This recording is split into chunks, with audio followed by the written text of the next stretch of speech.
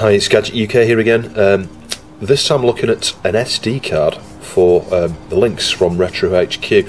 So that's the guy behind that is SainT. I'll post some links down below to the Atari Edge forum.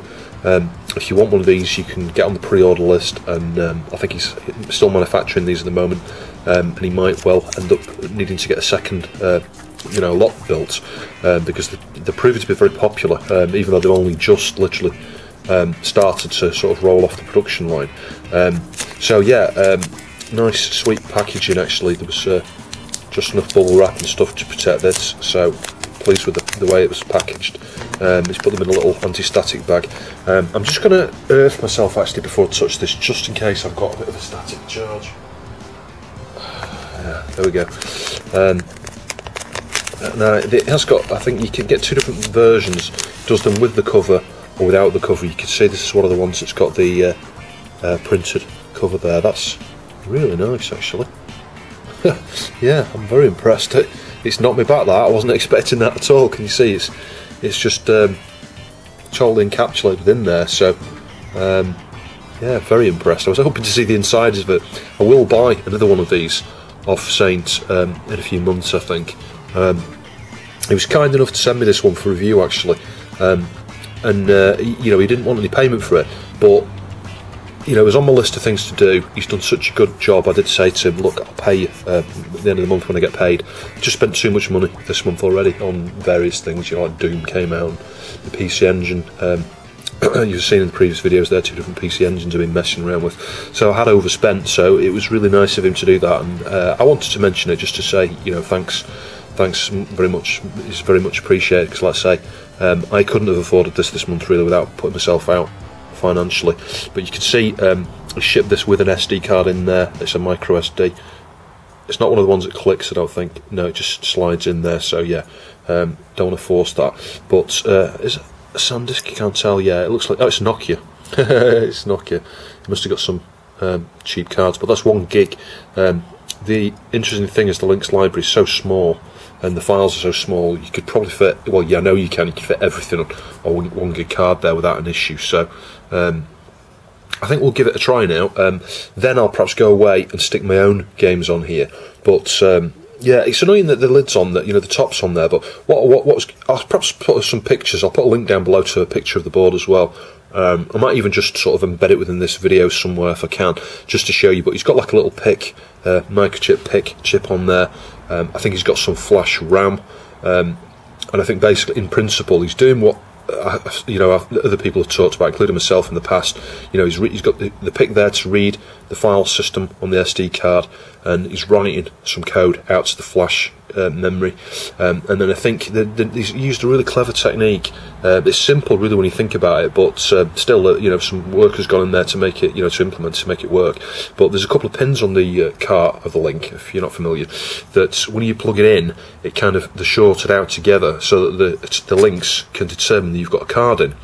And I think he's doing something clever there, where he's he's joining 2 pins up and then removing them and then joining them again to reset the Lynx effectively. Yeah, he may well be just doing it in code, I don't know, rather than like physically on the connectivity here on the board.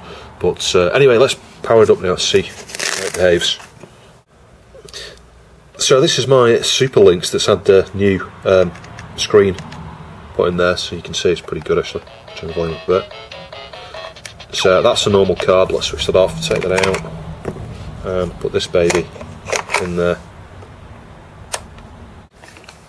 So I've got the card in there, so I switch it on. Let's just see what happens.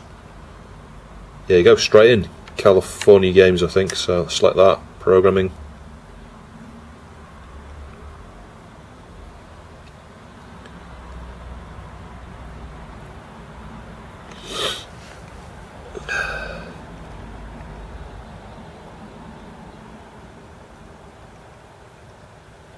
So it took a good 20 seconds or so there.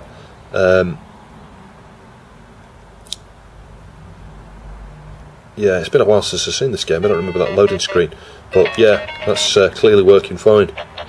So I think what I'll do now is load that card up with my entire library. So we'll just try loading a few games here now. I want to test one of my Songbird games actually. I forget which one it is now. One of the things that you'll know straight away is like an 8.1 format file thing there, so we might be able to, I don't know whether we can do anything with that or not, but it'd be useful to do page down, so I'll have a look at the source for this. I know SainT has published the source code for the menu, so I'm going to see if I can do an update to this. We might even be able to show an image of each game and all that sort of stuff. I don't know. We'll have a look. I'll have a look at the source code and see what I can do to tweak it. And that's the nice thing, really, that he's made that public. But this is, I think, Championship Rally. Sorry, I'm not feeling that great at the moment. I'm slurring my words and mixing words up and stuff. But yeah, as you can see, that's worked. It's fine there. Let's see if the game will start okay. I do know that in the early version of this, the menu, he had some bugs to fix regards to initialising some of the registers, but I think he seems to have bottomed that out now. I think all the games I've tried so far actually have worked. It's a bit like Micro Machines. This, God, I'm crap at this game. I really am. You can't download this. This is just one of the ones I've dumped. I just want to test it, see if it works alright on here, and it does. So I'm pleasantly surprised. It looks like I can play all my collection of games now. Anyway, that's enough of that one. Let's try something else. Yeah, it'd be nice to press right to go page down, so I'll have a look at that after. Dracula, Jurnik. That's another game actually that's not been dumped. I think this one's the demo, the Jurnik demo. I'd be interested to see if this will work. I think it's just 512k if I remember right. It might be 256k. I can't remember.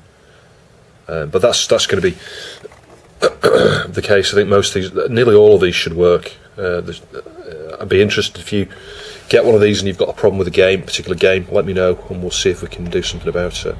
I suspect that 100% of the library is going to be functioning fine. I mean, that's working okay. There's no real copy protection on the Lynx carts, so it wouldn't surprise me if they all worked okay. Really.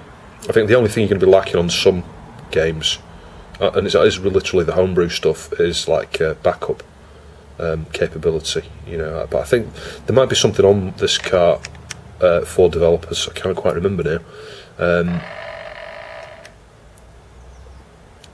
I think he's extended the API there so that you can actually write to the SD. So, and if not, let's say the code's available for that. So.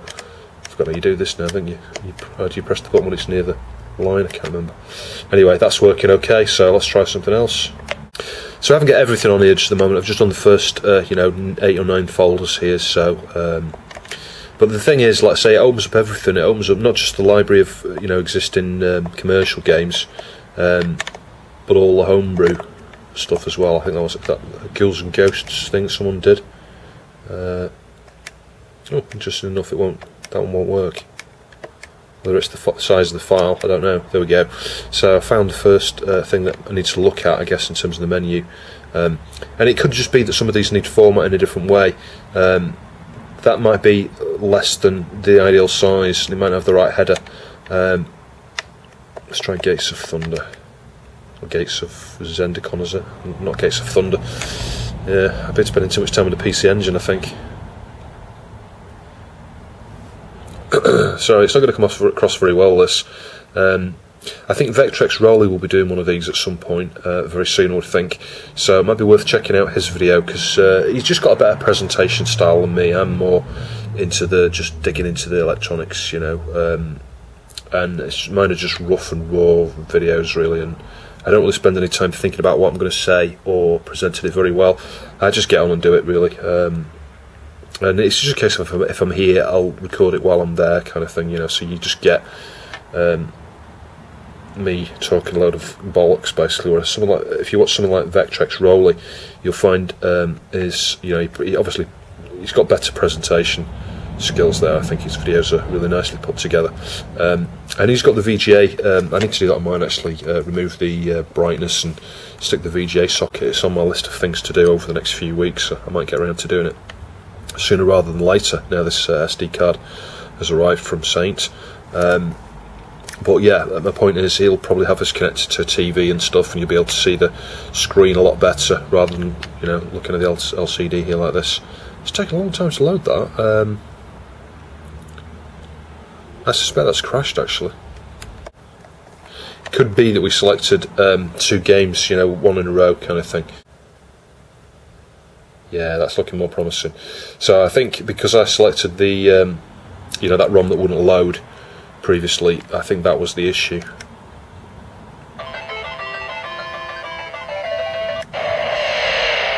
Yeah, so that's working.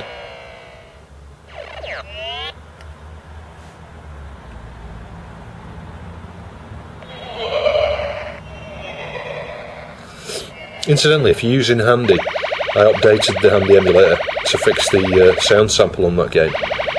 I also added in a load of fixes from Alex Thiessen as well, alex.net, AlexNet, not .net, there's no dot. Yeah, AlexNet, he did a load of fixes as well actually to the code for Handy, and those are all merged into that version of Handy. I'll perhaps post a link down below actually to Dropbox or something so you can grab that if you still use Handy. I know a lot of people have moved on to using things like menu.bin.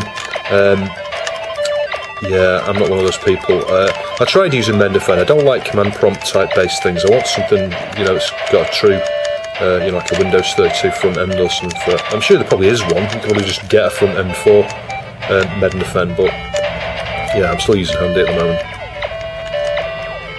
But obviously now this SD card is here, there's no reason to use emulation at all, really. You can just put everything very easily onto your actual Lynx. I think you can buy this game from Telegames. They probably still have it in stock, but this is another one that was recently dumped. As you start the game,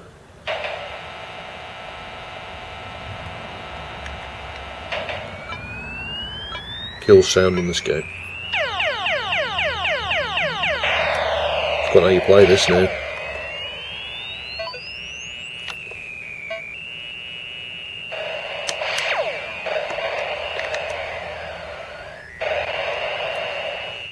So a bit of road blasters going on here now, that's working fine. I've tested a good 30 or 40 games so far and actually everything works.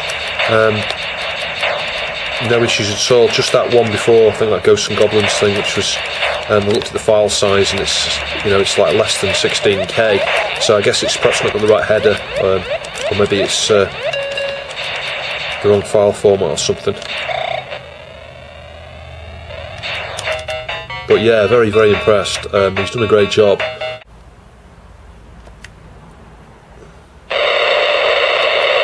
But yeah, sweet. It really is sweet being able to play all games in one place like this. Turn it down a tiny little bit. And all the homebrews as well, you know. I mean, you can run them in emulators, but there's many of them running here. I'll show you. I think I might have the Zaku demo. Zaku is one of the games that I've still got to dump yet. I've just not had a chance to do it. I will do it at some point. Hopefully it's not going to look too saturated, the colours and things there, because the reflection's pretty bad actually. I can see it just looking through the viewfinder here. So let's see if we can try this. I don't know if there's any sound on this demo actually.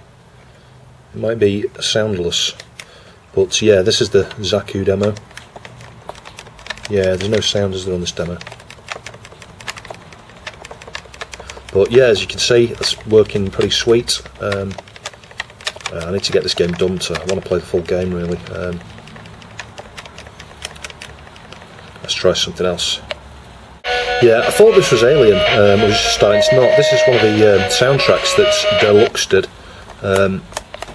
So hang on. I guess that's one of the problems with the file naming. You've got to make sure you name things according to the 8.3 file format there. Which one was it now loaded? I think it was that 4 one, wasn't it?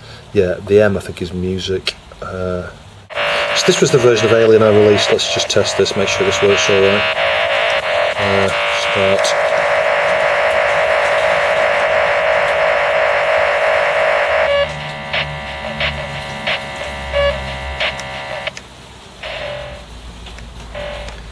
Yeah, I'd say that's working alright.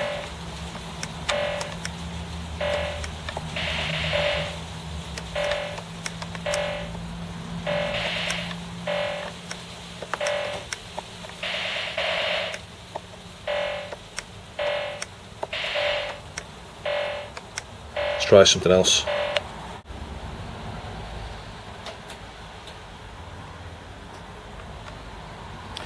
So a bit of Pac-Land here. This is one of the best versions actually, in my mind. I love this game. Not sure if the camera's focusing very well there.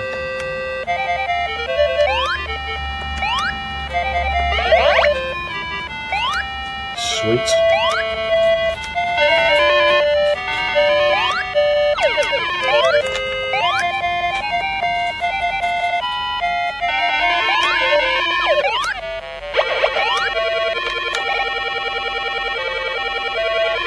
There we go, got the heart.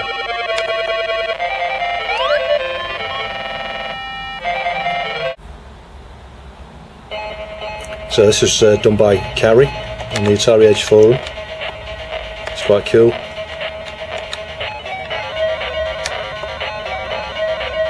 Yeah, you should have an epileptic fit warning on it, I think. It's not bad though. So it's quite cool being able to test all the different homebrew out on this actually. This is like a short video clip, I think. I think you can get this on cart. I've got this actually on an EEPROM upstairs somewhere, but it's quite cool nevertheless. It's got sound as well actually.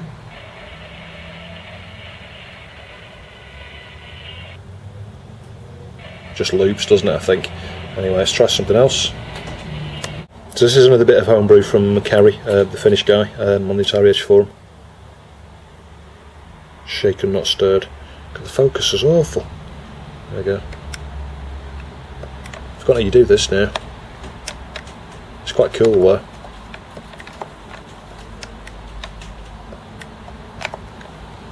Yeah, it's been a while since I played this. Cool effects though. The interesting thing, I tried the demo for this earlier, and the demo only runs from one of Lynxman's flash cards, so they must have put some check in there to determine whether it's running on a flash cart or not. But I've backed up the original here. I've got the original upstairs somewhere. It's quite cool. Let's just start the first level. Yeah, it's looking right to me.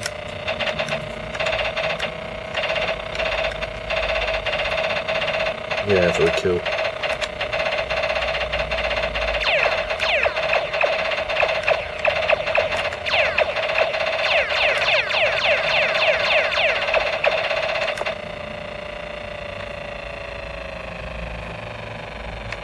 So this was something Alex Net was messing around with a while back. It's quite cool. I wish he'd finished this. I really do.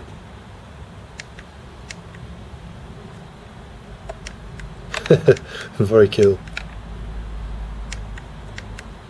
Not sure how many screens he put on this actually. Oh shit! Falling down the hole again.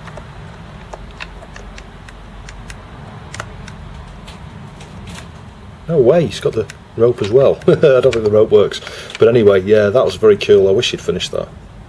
This is one of those games that was almost ready to release, but never released. Damon's Gate. It's quite cool, little RPG thing. I've got this on an EEPROM somewhere as well, actually. And again, it's one of these games where there's a few different, a few different versions of it. It's a bit like that with the Aliens vs Predator, actually. There's a few different versions of that floating around, I think. It's been talked about recently. There's some of the different versions on the forum there on Atari Age. This game obviously needs the save support, even though the ROM has been released. I released it a while back. Eric was going to do a final run, I think, of Eye of the Beholder, so I want to get one of those carts off him, even though I've already got one, just because his carts look cool, actually. They're a nice colour. I think they're black and stuff, and they come with a little box and everything. They look really cool, so keep your eyes open for that. I hope Eric does that final run soon. But if you want one of these, contact SainT on Atari Age. I'll post the link down below to the thread, the pre-order thread. Just put your name on there, and he'll PM you when he's ready for a payment. Yeah, so overall, very, very impressed. It's really nice that someone's finally got around to producing an SD card solution, a bit like the Everdrive, for the Atari Lynx. Anyway, I hope you found that interesting. Thanks for watching. I'll see you soon.